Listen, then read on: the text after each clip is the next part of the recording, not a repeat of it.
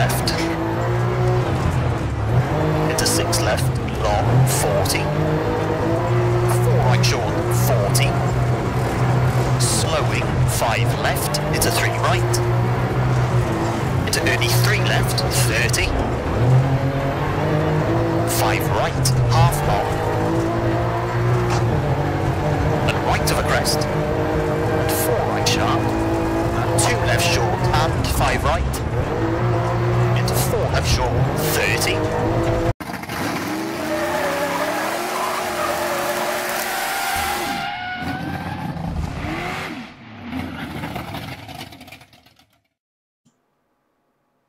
What's up, Sim Racers? Larry TJRSim here, and today I have a new product from GSTPRacing, and this is actually a handbrake, as you can see. I just did a review on their sequential and H-pattern shifter. It was a dual combo. You could actually buy them as a package on their website. I'll leave my affiliate link. I do have an affiliate link with them. I'll leave that in the description. If you'd like to use that to help out the channel, I'd greatly appreciate it. It helps me be able to buy more products and to review them for you and give you my honest opinion. Now, this is not reviewed by anybody before publishing. This is of my own thoughts and opinions of this product. So yeah, from there, let's dive on deeper. So you'll see here I have this a little bit loose here because I had removed the screws to reveal the insides of it, right? So we'll dive into that here in a second. But however, I would encourage you to look at the website because there's actually quite a few options of this. They have options where you could get a heavier duty spring. I don't have one. I asked for them to send me one so I can do a follow-up review, so I can see how the forces change. As you can see, I've actually adjusted it. You don't know yet, but if you were to play around with this is adjustable as far as the strength goes. But I had adjusted it to where I like it much better than how it comes stock out of the box. But yeah, they have a heavy duty spring. They also have like a clamping system for a desk clamp that you could use. So I'll just show you off of my phone real quick. But I would suggest you check out their website and see what option's best for you. So some different price ranges. That one's like $79.99, which makes sense. You get some clamps and stuff. They also have some more interesting versions. They even have a different e-brake handle that's that would be mounted straight up and down to where you'd pull it towards you with a clamping system on it as well. And it looks like it would work a little bit easier with, say, using a Delron or rubber collar in there, basically, to compress like you would have in, say, your Husenfelds, having a rubber elastomer that you would compress in there to add some resistance force. This is certainly robust enough to handle extra force, in my opinion, because just of the thickness of how this unit is. So let's jump into what I see out of this thing. So first, I didn't know what this little hook was for first. I then later kind of figured out that if you pull it in a little bit and hook it, kind of keeps this locked in to where you can just adjust your tension here. You don't need to use it. It's just kind of a neat little thing on there to do, but you could easily remove it off with this one screw and not ever use it again if you don't like the way it looks. But these come in of course, this red that you see here, right? This anodized red, black and blue. On the website, they all look good. I asked for red when they reached out to me to review their products, and because I got some red stuff on my rig, and then this kind of matches really nicely. So appreciate getting a red one. Now this one, for reference, this is the $59.99 version. I don't have the upgraded spring or the upgradable spring in there. Again, hopefully I'll get that in the mail. Maybe they'll send me the adaptation kit too, so I can show how that just mounts up, but not necessary. I think it's pretty easy for you to understand how you can desk clamp this. But yeah, out of the box, it's really high. I got a great impression of this. So I love the color contrast of the red and the black, right? Nice anodization on here. It's not paint, it's anodized. Really thick aluminum or steel plate. They actually say it's steel. So yeah, it's all steel construction. So yeah, it's a nice nice quality work here. They did a really good job on the anodization of this. I'm really digging it, right? So, but yeah, nice color contrast. No, mounting wise, it didn't come with hardware for this one. I believe the $79.99 one does come with some hardware, but I would encourage you that you'd probably get your own bolts and T-nuts if you're going to an 80/20 rig, or buy the desk clamp for it if you're going to a desk and stuff. And of course, you probably would want to leave the resistance alone if you're on a desk, depending on how strong your desk is. You might pull your desk down because you can add quite a bit of force with this when you start adjusting this. Or if you change out the spring and then add some more adjustments, it's going to be a little bit more resistance, right? Or a lot more resistance in that case. But yeah, I like the mounting adaptation kits. It looks like around 3/8 of an inch thick plate, which is way more than you need for this thing. So I could see how you could, you know, I'd want to add some elastomer dampers in here and just kind of stack them and see what it feels like. So, but yeah, it's pretty cool that you can go further with this. You can go to your hobby shop and pick up extra springs if you want to switch out, but you at least got a bases, right? So $59.99 for a bases, or $79.99 for a bases with a spring. That may just be completely fine with you. But if you want to see how far you can go, you can always visit your local hobby shops and see if you can get some sizable springs or some elastomer dampers in there to fool around with, right? But yeah, nice cover plate here on the back that's held on with a socket head cap screw that goes all the way through here. Now, what the purpose is of this is to adjust this travel length. So if you want this lever closer to you, you have some adjustment here with this socket head cap screw to bring it inwards or further out. And when it comes out of the box, it's quite a bit further out, but I wanted it a little further, so this is where I liked it. There is some little worry about when you have this mounted on here correctly. You do run into some limitations with how close you can bring it to you, because you'll basically hit it. It's actually quite strong to do it here by hand without mounting it, but you could hit this plate, which I did a few times from banging it around. So nicked it a little bit there. Not a big deal for me, but yeah, just something to keep in mind. This is actually a carbon fiber wrap, as you can see, but it's nice quality carbon fiber actually, as far as a wrap job goes, and they did a really good job wrapping it. Now, this is a 64-bit PCB hall sensor. Or the PCB it's used as far as measuring your travels from a hall sensor. So long-lasting components here on this, which is really good. This USB braided cable, I believe, is 140 centimeters long. It's a nice nylon braided cable. It looks like this is something they probably upgraded. It's, of course, hot glued in, and I like that because if I ever break the cable or damage the cable, pinch it or whatever, I can replace the cable and hot glue another one in there. So yeah, that's pretty cool. That's important, I think, for sim racers, because we tend to be pretty hard on our equipment. So yeah, very nice. But yeah, nice clean board. I'm not an electrical engineer, I'm a mechanical engineer, so I couldn't tell you anything about all those resistors. I am somewhat of a computer nerd, but yeah, this is out of my realm. So, but yeah, really cool. I like it. Simple. I go for the KISS method, if you know what that stands for. So keeping it simple, silly. But yeah, nice and robust. Has some threaded holes here. I don't know what that's for on there. Maybe it's if you wanted to put this handle on this side. Looks like you could put it here to have it lock in this way. Like I said, this isn't very necessary in my opinion. You could remove it, but it looks kind of neat.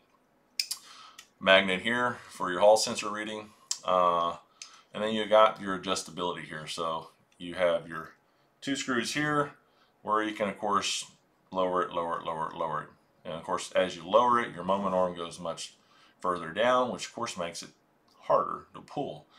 So that's actually a quick way to increase your resistance as well. However, if you're in a rig where you want to reach it like a handbrake that's up higher, right, depending on your needs, you'll want to keep it adjusted up. So I adjusted mine slightly down a little bit, but yeah, this is, no, actually, I'm sorry, I kept mine up, but I made my angle closer to me, so down in that regard. All right, so again, nice thick, looks like about 3/8 of an inch. These little plates here that are all machined into one piece, so very sturdy piece here. That looks about 1/4 of an inch. Of course, you got about a 1/2 inch thick plate here, so this is definitely more robust, or way overkill in my opinion of what you need. But man, this is built tough here. I like it. There's not a lot of play as far as side-to-side play. A little bit. It's really just between this pin here, because you got this floating pin that, you know, locks this in place. But yeah, you have a little bit of slop between the two. Kind of hard to see here on camera. You will feel it for sure when you have it mounted, because your mowing arm is much higher, right? And so you'll be able to, you can probably see it now on camera. A little bit of extra slop there.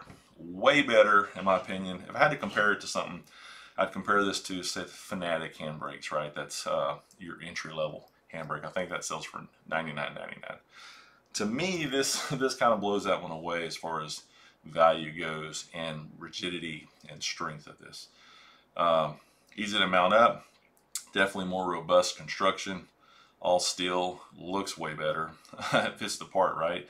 And the strength wise, out of the box, from what I'm remembering from the Fanatic, it's about the same pull strength in the beginning, but there's not much adjustment on the Fanatic, and I've played with it quite a bit a long time ago, and eventually advanced on to something else. But it was a great entry-level handbrake, got the job done as well, but this does too, and it does it looking better.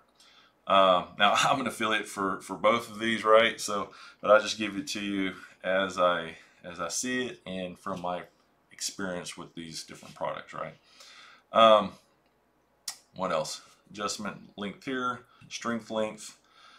Are there any bad things about this? So let's get in, since I covered the basics of this. 64-bit Hall sensor, like I mentioned, or if I didn't mention, it's 64-bit Hall sensor. Let's get into some pros and cons real quick. So, all right. Cons, let's knock those out of the way. A little bit of slack here, just because of that, some tolerance in, really, basically is all it is. I can see it, it's hard to see it in the camera, but just a little bit of tolerance in there. Not a big deal. I'm being very picky. Another thing is you are limited by your travel back, based on this being in the way, right? So you can only travel so far back before you'll hit that plate, right? And not a big deal, but that's something I noticed, right? The other thing is the action is not quite as smooth as this bearing here. This, let's see if we can get in there.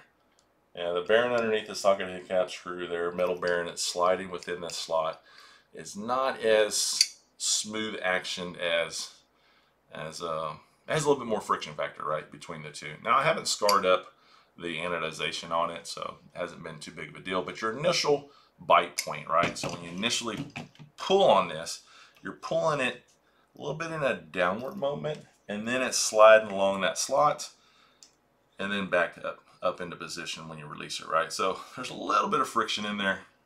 Not too big of a deal, but again, price point. Keep your price in mind, $59.99. It's nothing to really complain about. In use, I do notice it slightly, only because I have so many reference points, I think. So if I go to look at my Husenfeld, which is, oh gosh, many times greater in price than this shifter, right?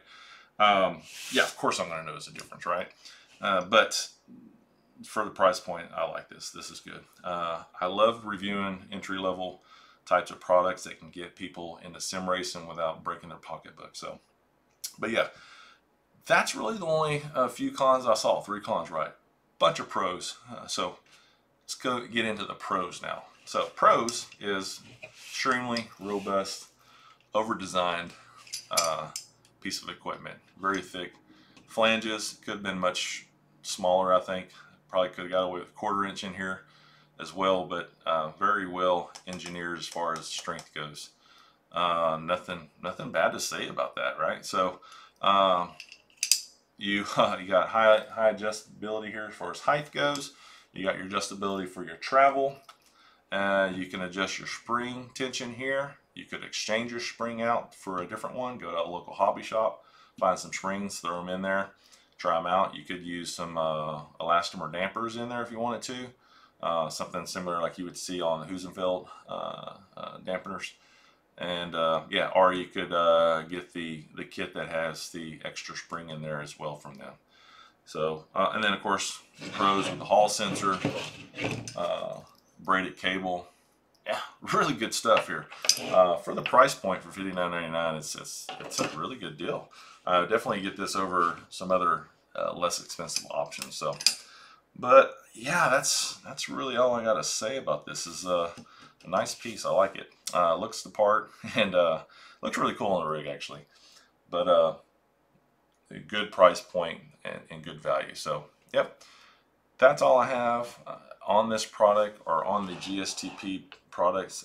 As they develop more, I will definitely try to review them and bring them to you. I'm interested in their other handbrake option that they have as well. It's designed slightly different than this one. Maybe I can get that in to review as well for you, just to give you some comparison between the two handbrakes though. But yeah, leave some comments below, like and subscribe.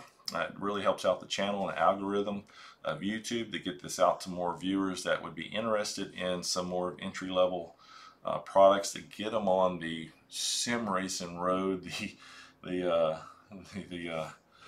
want to say the sickness of sim racing, but it's not. It's actually it's a hobby, right? So we have a lot of fun with this, but you got to start somewhere, and I think this is a great starting point for HandBrake. So yeah, I'll leave the rest out with a video of me using this with WRC, the new WRC. Had a lot of fun with this and the H pattern shifter that I reviewed. Links in the description as well, or in the thumbnail. And I was using sequential mode with that, and of course this bad boy here. So that's it. I'll see you next time. I'm out. Good luck.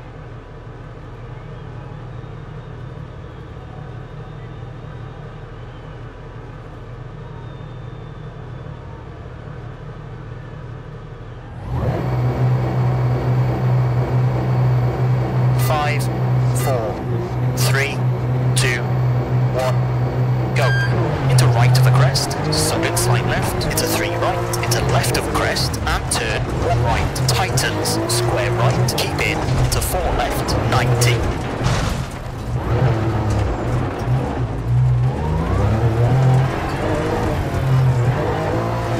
4 left, unseen, and 1 right, half long, and 2 left, don't cut. And 4 right, tightens, and 3 left, and slight right, open to the crest,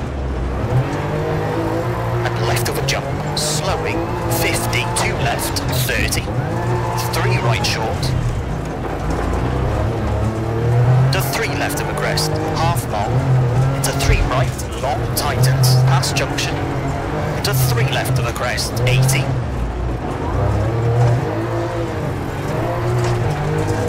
square right, half long, and 6 left. Tightens 3, long. Into crest. Into 3 right. Into late, 2 left of a crest. And 2 right, 40.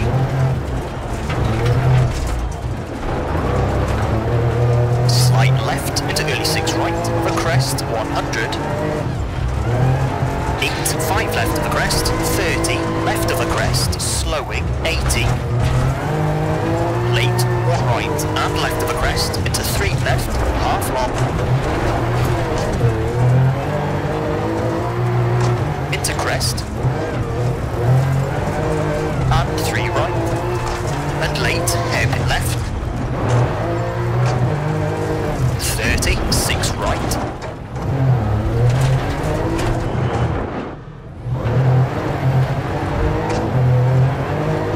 Left, and 1 right, into slight left, into 6 right, half long, and crest, lane 4 left through dip, caution 6 left of a crest, and sudden 3 right, into slight left of a crest, 60. 5 left short, through dip, 40, 6 left of a crest, long, tightens. And 3 right, long, 40, slowing, slight left. And 2 right, long.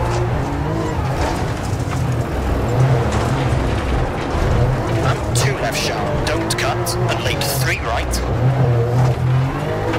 And left of a crest, 40.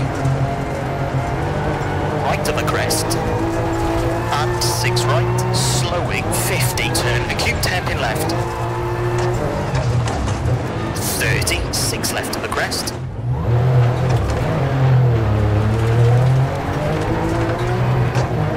Into dip. Into 5 right. Into 5 left of the crest. Into slight right, 40.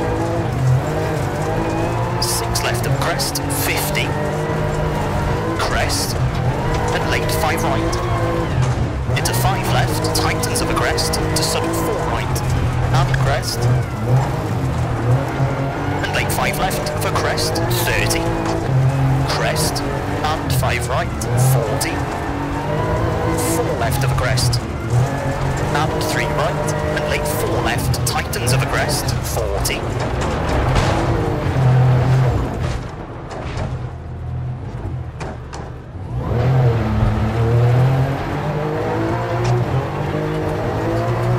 Right short, to 5 left, into slight right, slowing, into crest, 50, hairpin right, 40, 2 left sharp, 30, 1 left, 40, turn, hairpin right, 70, crest, into sudden 5 right, tightens, and 3 left, and 4 right, and slight left, into right of a crest, 40, 4 right short, into sudden hairpin left, 30, 2 right, half long, tightens, into 4 left, opens, into 6 left, long, and left of a jump, 30, 3 right, and 6 left, into 2 right short, into 1 left, opens, and 3 right sharp, to 4 left short, 40, 3 right, and 1 left short, into 3 right, to slight left, past junction, and late, hairpin left, and 5 right,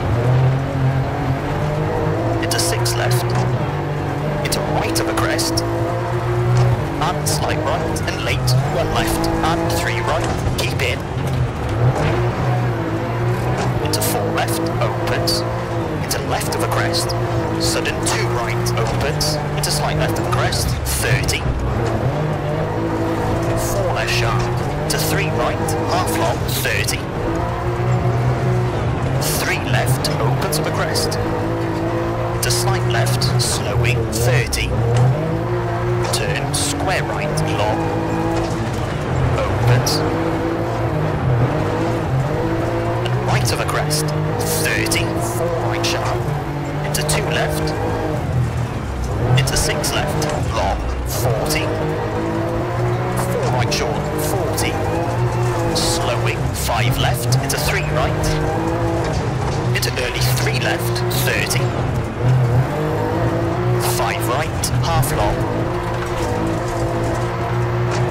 and right of a crest, and 4 right sharp, and 2 left short, and 5 right, into 4 left short, 30, 4 right, into 4 left of a crest, tightens 3, long, over 6, long, and left of a big crest, to slight right, 50,